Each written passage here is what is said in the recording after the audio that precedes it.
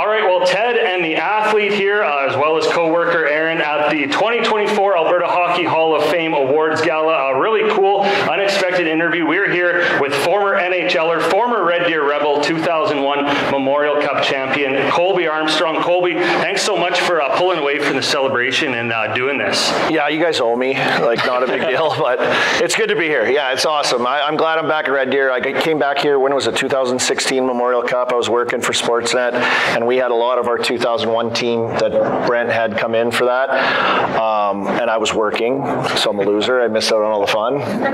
I don't want to lose my voice when I'm on the air, and staying out till 3 in the morning, hanging out with the boys will tend to do that. So this means a lot to be back here, just because it's Red Deer 1, but the Hall of Fame, and then just to see everybody. And obviously a huge honor for you to be on Red Deer's third most popular podcast. Yeah. You've been on a very popular podcast many times, so no, you're not going to be nervous. But in all seriousness, congratulations going into the Alberta Hockey Hall of Fame as a member of that 2000-2001 Red Deer Rebels team. You already kind of mentioned what it was like to be back, but how does it feel to be, one of the biggest figures in Red Deer sports and just Red Deer, honestly, because being that Memorial Cup team, right?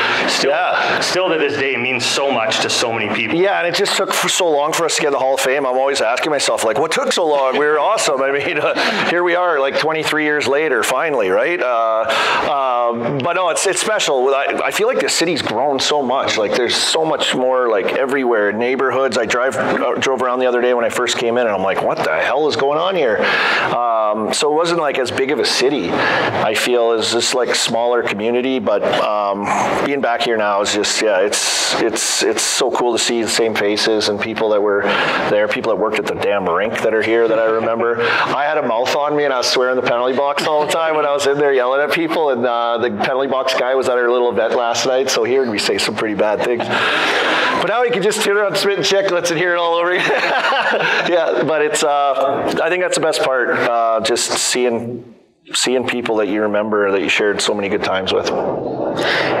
So you mentioned back in 2016 you were here, but you were working. Mm-hmm. After your playing career, you went almost straight into media, and you've been very successful with it. Is that something that you pictured yourself doing while you were playing, or how did you kind of fall into that? Yeah, good question. I don't know. I always enjoyed just stuff like you got, like this. Stuff that no one watching. Yeah, well, that's the challenge, to get people watching.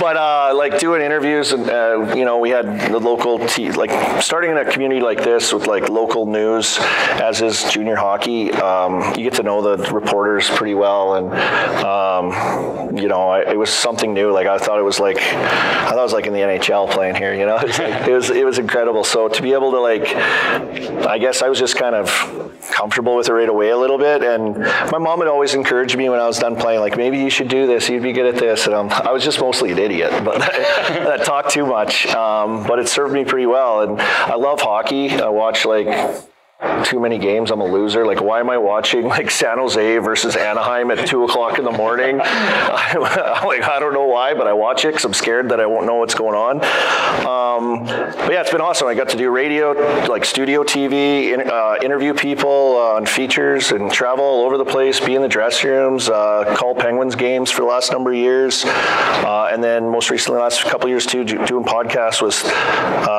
like you guys, with some buddies I started playing with in the American League, that who knew that it would be what it is today.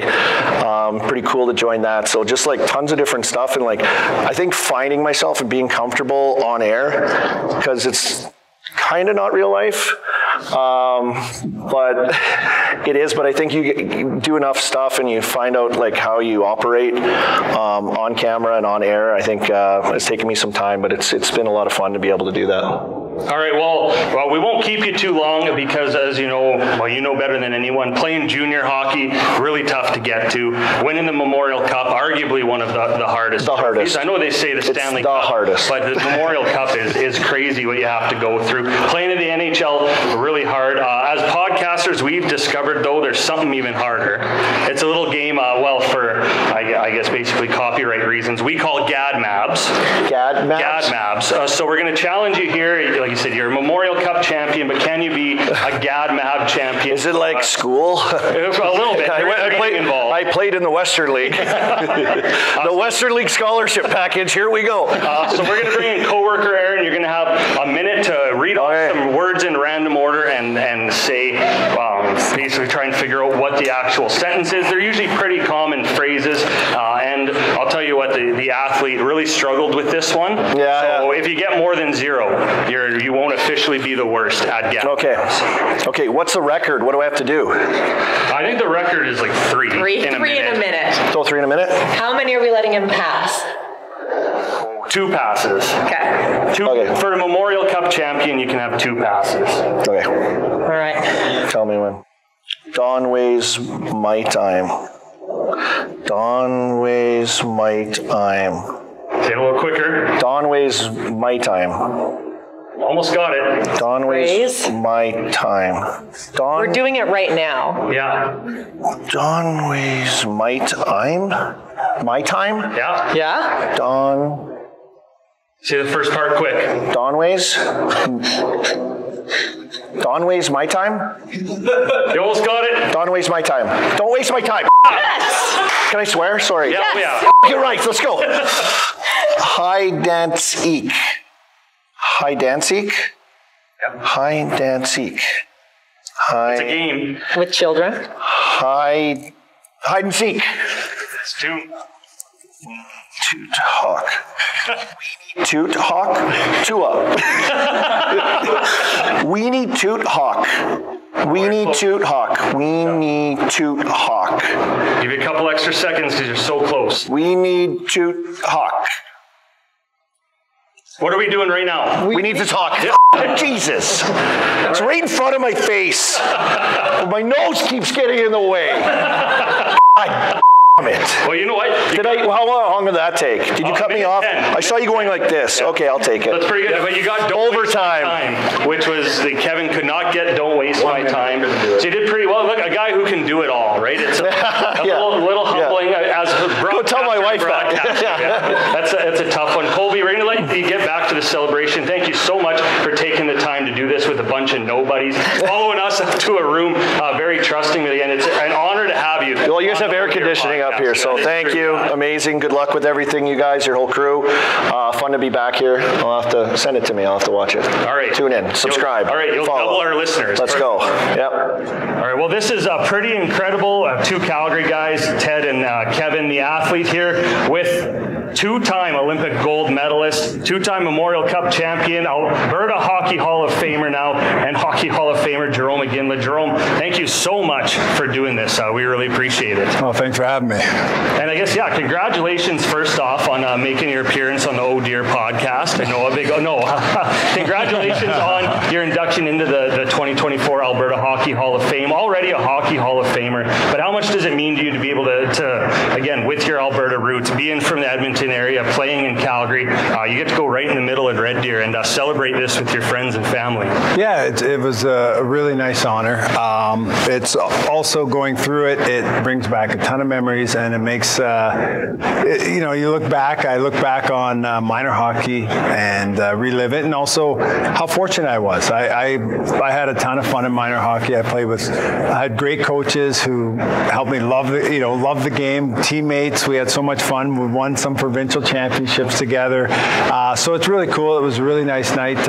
Also be able to share it with my family, like you say. My mom was here, my dad was here, my wife, some buddies and stuff. So it was a really nice honor, and proud to go in with the inductees that I got to go in with too. So this is just part of a pretty busy summer for you, obviously. What was it like going down to Vegas, not only as a hockey dad, but now working for an NHL team, getting to the draft and just seeing what that experience was like? Yeah, it was awesome. I mean, it was nerve-wracking, not knowing the parent side. Once you get down and once we sit in the stands, and then you're like, I don't know what's going to happen, right? So it brings back a lot of memories. I remember my draft year, it was like the most nerve-wracking thing ever, and so I'm sitting there putting myself in T's position. But thankfully, it it went really well. He's thrilled about Utah, and we're very happy for him. And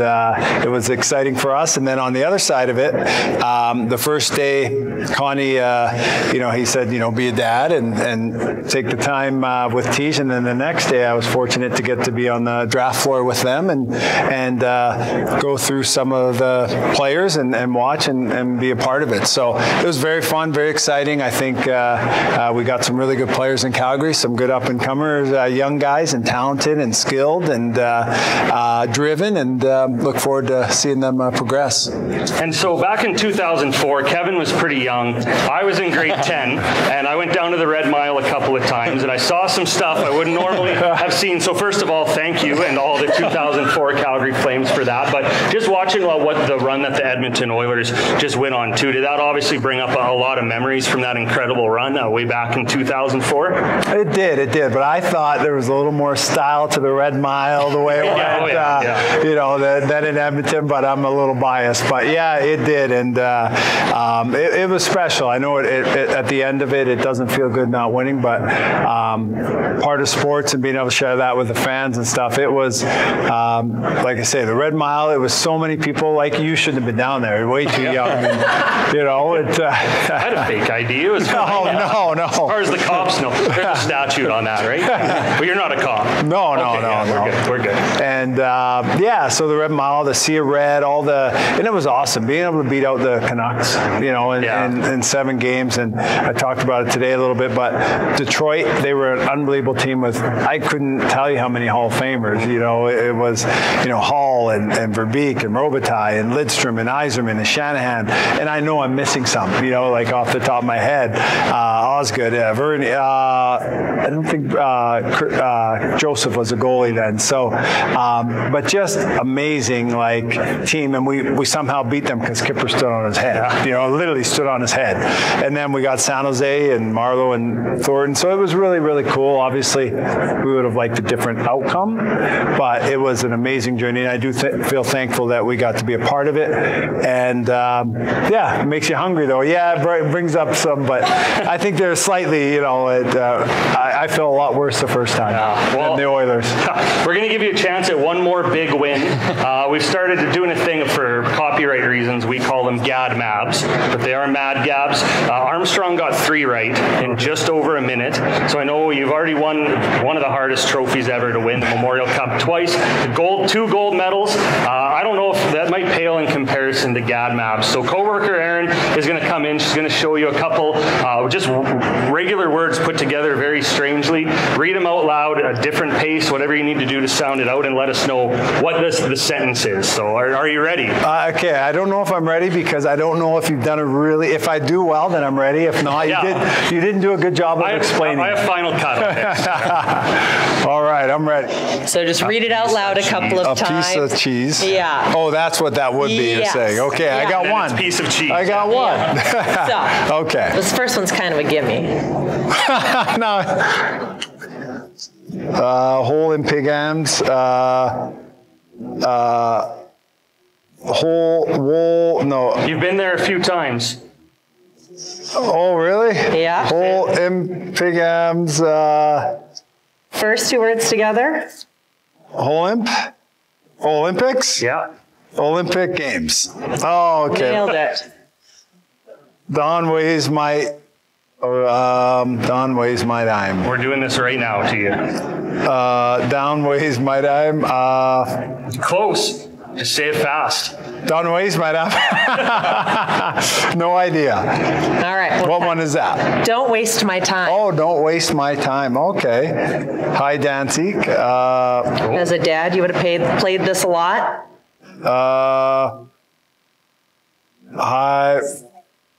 Hi, Danzig. Dance Electric. Simpler times. Hi, Danzig. Well, you're saying it. Yeah. That's sad. This is the end of the day. I'm tired. It's going to be after. I'm going to You be still like got one more than Kevin. Hi, Danzig. Well, you said it. It's a game. You can go around the corner. You got to come look for me. Oh, hide and seek. Oh, that's sad. Oh, what's another one? Is there one more? One more. All right. We got one more. We just don't want to waste your time. Weenie Toot Hawk? Yes. You think that's You the one we said just it. did it? You just said it. Hawk 2 or whatever that one was? Really? No, you say it all together quick again. Weenie Toot Hawk? Weenie Toot Hawk? Weenie Toot Hawk. I was thinking that Hawk 2. I thought that is More very, PG. yeah. More PG. No, So if your wife said this to you in a text, you'd be like, oh, no. yeah, it's very easy. Yeah. If early in the day, we need to talk. Yeah. Yes, I get it Nailed now. it. It has been. Thank you for the a help. long day. Yeah, but Jarome, can I call you Jarome? Oh, absolutely. That's pretty fucking cool. Okay. Thank you so much for doing this. We appreciate it so much. Congratulations again on your Hall of Fame induction, the Alberta Hockey Hall of Fame. And we're going to let you get back to your night. But yeah, thank you again. Hey, thank you. Thanks for having me. Thank you.